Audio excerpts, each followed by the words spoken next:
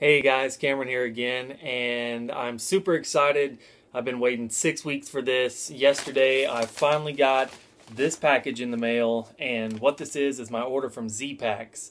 A while back, I sold pretty much all of my hammock gear just to try something different, and what I bought was this. This is the Zpacks Duplex, and this is my new tent. It weighs 21 ounces, but I'm gonna save a review and talk about this for another time. Today, I'm gonna talk about this. This is another thing I got from Zpacks, and what this is a shoulder belt pocket. It's made out of the hybrid Cuban material. I've never dealt with the hybrid material before. Everything I've ever gotten from them is just the normal standard Cuban material.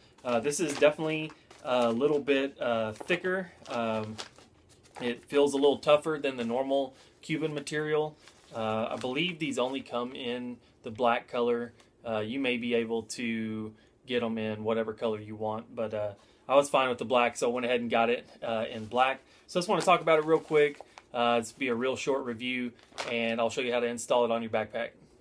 Alright, so I'm going to throw it on the scale real quick and see how much it weighs. This is just for one pouch. It weighs exactly half an ounce. So, extremely light. You're not even going to notice this on your pack. And the reason that I decided to get this is the pack I use is this right here. It's a Zpacks Zero. There's not a lot to it. This is made out of their standard Cuban material. It's basically just a tube backpack, and then I got this this mesh center pocket added on. There's not a lot to it. There's no tip belt. There's basically shoulder straps and a sternum strap, and then this pocket on the other side, and that's it. So I wanted to get a shoulder pocket just for a few small things that go on your shoulder, and also this pocket can hold a water bottle. Now, I've never used a water bottle on my shoulder strap. I know that's kind of popular now.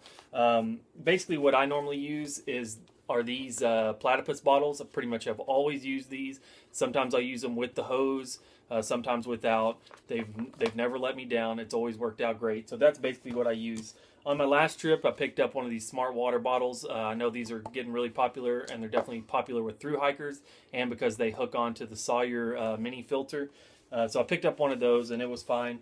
But basically what this shoulder pocket for is this size water bottle right here. And this is like the half-liter. It'll come in like the packs of water, and it fits down in this pocket nicely, and that attaches to your shoulder strap, so you can have a small bottle of water right here. So I want to show you a picture of it up close. This is the front of it. It's got this really small mesh pocket. This would be for like chapstick, keys, maybe flashlight, something real small like that. And then it's got this top pocket that opens up. That's where I slid the water bottle in a while ago. And you can fit quite a bit of stuff in there.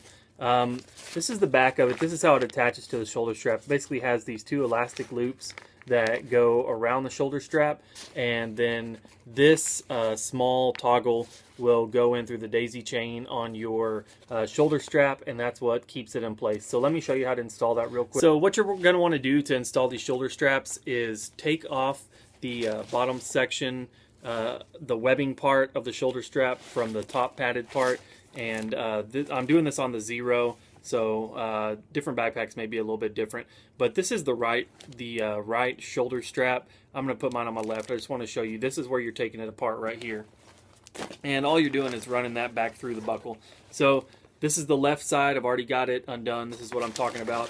And then basically all you'll do is slip the shoulder strap through these elastic bands on the back, and then you're going to hook the toggle. This little piece is going to slide right in through here, and they're kind of small holes. It's made to not pull out, so the easiest way I can show you to do it is kind of bend your strap up like that.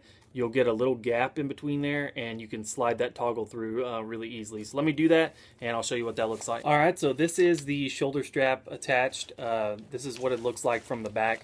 Like I said, you just slide it through these elastic straps, and then this toggle is through right here. I'll put on my pack and show you exactly how it looks. Alright guys, so this is basically what it looks like on. As you'll notice, the bottom of it's basically even with the bottom of the padded part of the shoulder strap, and that's about where I like to keep it at. I put a few things in here so you can see the mesh pocket. This is some Z-line. I got an E-light right there and some chapstick.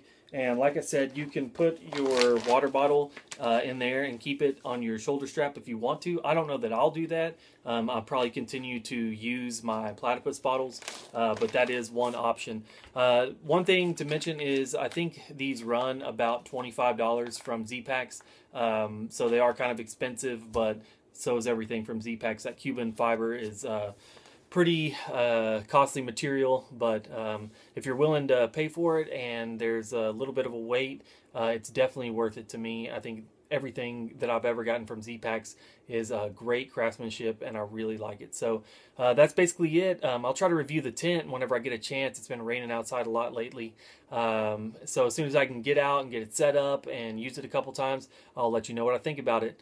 Alright guys, thanks for watching. See you next time.